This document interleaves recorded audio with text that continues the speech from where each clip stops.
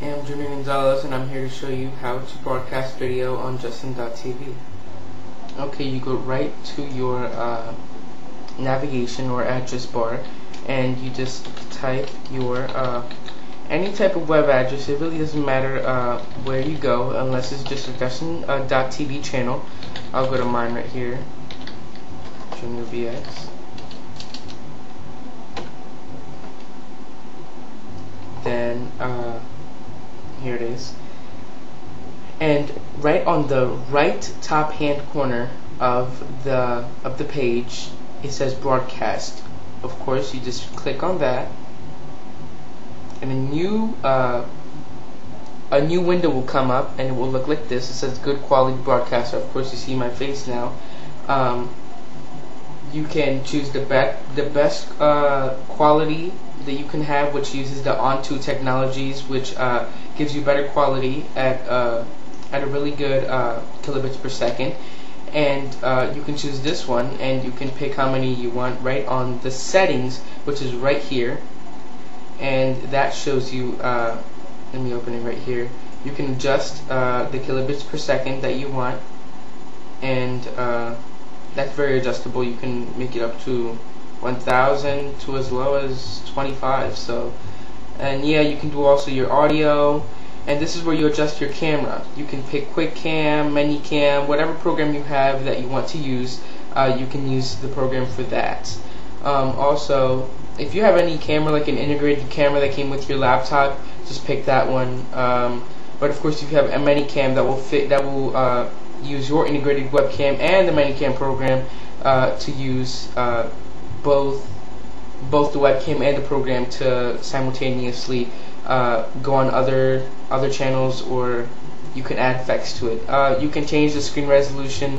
Mine doesn't show it right here, but you can change it from many other bigger sizes. I only have 160 by 120 and 320 by 240 right now, and of course you can adjust the microphone and audio right here.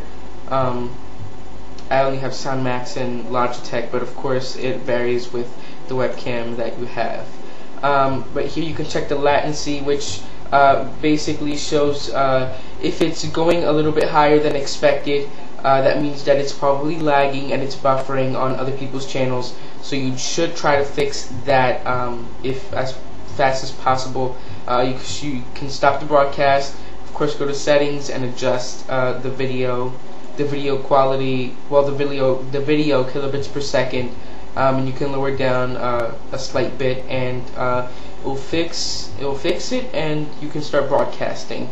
And hopefully the latency won't go up again, and if it does, just go lower until it'll adjust so it won't buffer. Right here you can check your connection on the quality status. It will automatically, Justin.tv added a feature that it can test your bandwidth, so you can test your connection the best as possible, so you can broadcast as simple as possible. And you just press check connection, just like I clicked it right now. You just press that button, and this will come up, and it's checking your bandwidth right now. You just wait a couple of seconds, and it will come up. It will come up shortly.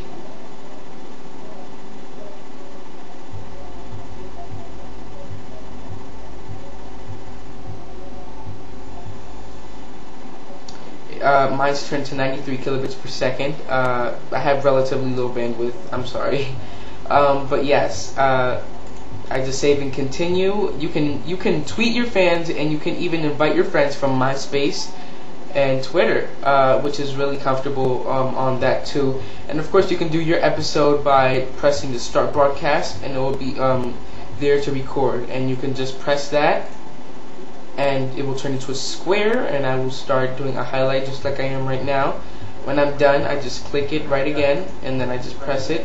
I can put a title for it, just write Junior for now, and I submit it, and that's it. It will be available in about 10 minutes on the link that they give you right there.